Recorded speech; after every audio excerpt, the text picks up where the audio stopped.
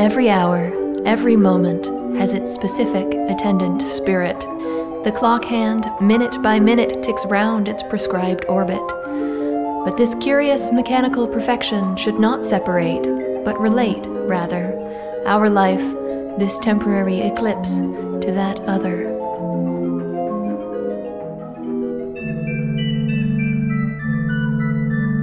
Stars of the morning so gloriously bright, filled with celestial resplendence and light, these that wear light never fall, always stay, raise that rise Gion ever and day. Still let them succor us, still let them fight, Lord of angelic hosts battling for right, till where their anthems they ceaselessly pour, we with the angels live and adore.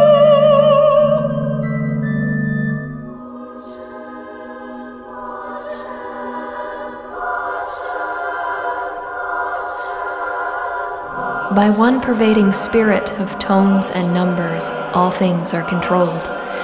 As sages taught, where faith was found to merit initiation in that mystery old, the heavens, whose aspect makes our minds as still as they themselves appear to be, innumerable voices fill with everlasting harmony.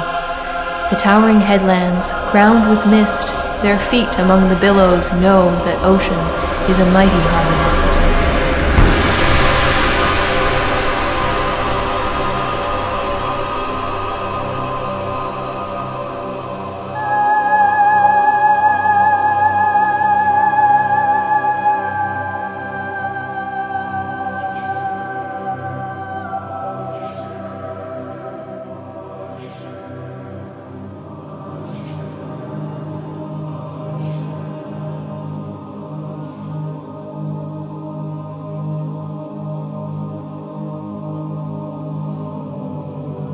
Where the bright seraphim in burning row their loud uplifted angel trumpets blow, and the cherubic host in thousand choirs touch their immortal harps of golden wires.